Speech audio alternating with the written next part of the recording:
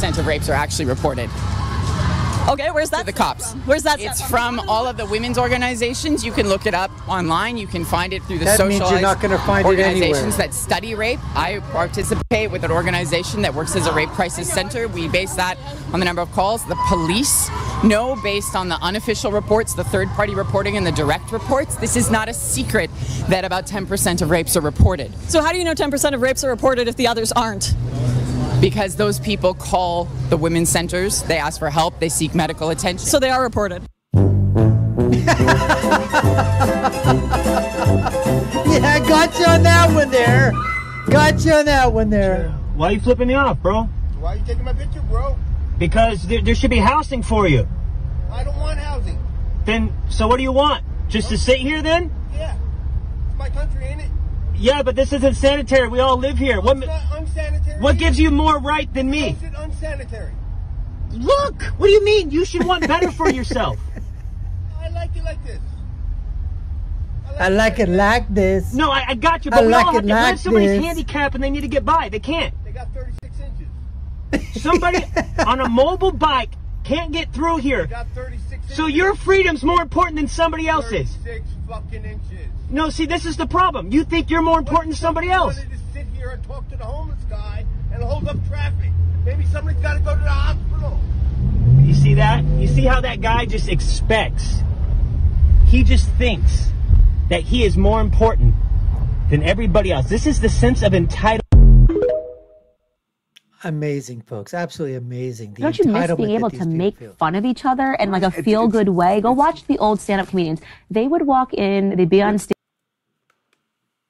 They would just literally, you could not survive. You were Chinese, you're getting a joke. You're black, you're getting a joke about and everyone is being offended and everyone's laughing. And when they walk out, they're closer. Closer, because you need to have it taken out. You do. You're not now that, when you're walking on eggshells. Yeah. See, I can't make a joke because if it's taken the wrong way. We've got to issue an apology. If it's taken, it's and like, that way we don't get close. Yeah, we never get closer. We never get closer. And I still keep that in my friendships. I make fun of my friends I'm like, oh, well, it's because you're black, or that because you're Spanish, oh, you're Jewish, and that is why we are so close, because we are able to. That is actually how people and it's not come to say together. that racism still doesn't never going to go exist. away. There's always going to be stupid people. Like there will all be criminals. Yes, exactly. The people are dumb. We get that. Right. Bill Maher having a lucid moment. What do you mean just stop oil? All your stuff is made out of oil, you idiots. Your clothes, these jackets, they're all made out of oil. What the hell are you doing here, making a nuisance of yourselves? You tell him, buddy. What a joke. What are you doing here? Get out the road. You're wasting everybody's time and petrol. All these guys, their engines are running all the time, wasting more bloody oil, you nutters. What is this made out of? What are your clothes made out of? How did your clothes get here? They got here by oil. What are you doing? This makes no sense at all. Just stop oil. You haven't thought about this. If you want to stop oil, you need to stay at home and go and live in the forest. Nobody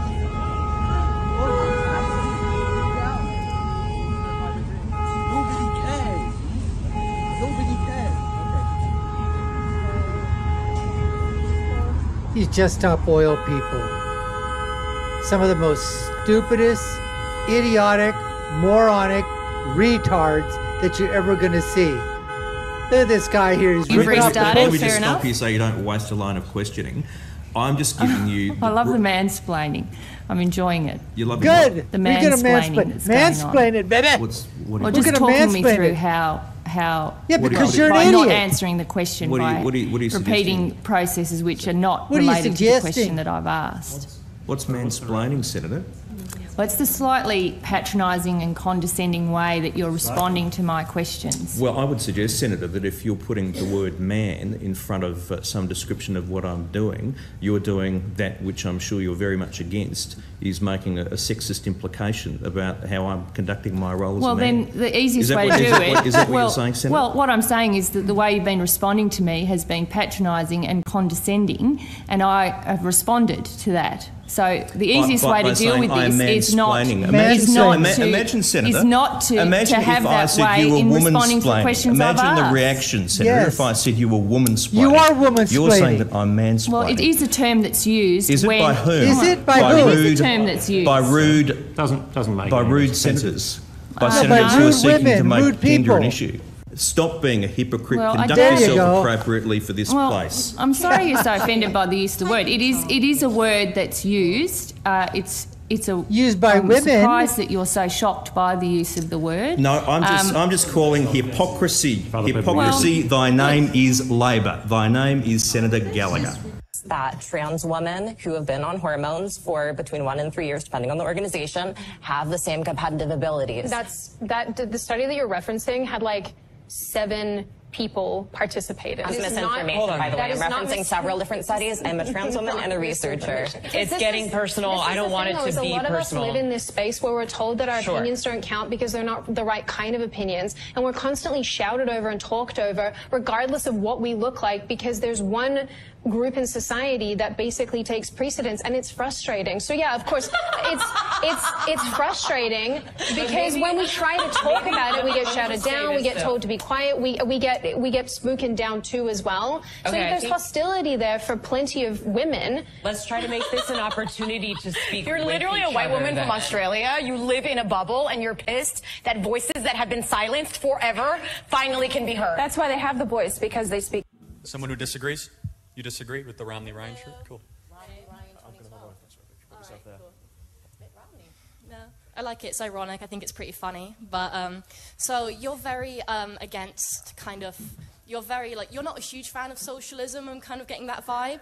Here's so a feminist, folks, a blue-haired feminist. What is in America what is your vision? What is your perfect idea of healthcare? Because in the UK we very much like our socialized healthcare. No, they don't. You don't like it. What are you talking about? So what is your vision for perfect healthcare in your Mad Max kind of small government world? Mad Max, yeah. Yeah, that's what it Mad feels Max. like, kind of like a wasteland, no government. I know it's not like that at all, You ever heard of LASIK eye surgery before? So how's LASIK eye surgery regulated in the States? I'm not sure. How is it? In the Mad Max world. Tell me. Well, in the Mad Max world that you're trying to fearmonger, it's not covered by insurance. I know it's not true, but it's just like... So it's in the private market.